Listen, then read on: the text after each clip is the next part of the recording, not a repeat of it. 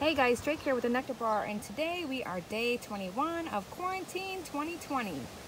Did you know that every time a caterpillar sheds into its next stage, it's called an instar? And when they do that and they shed their skin, just like this one is doing, they eat it. They eat their skin. Their actual first meal when they hatch out of their egg is their eggshell. And that is considered the first instar.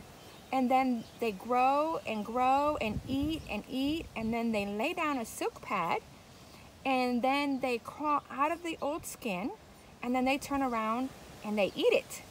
And they do that 5 times before actually doing a final shed and going into their chrysalis.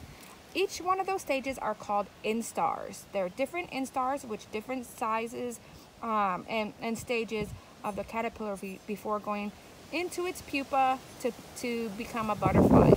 So there's your daily quarantine 2020 video. So until next time, peace, love, and butterflies.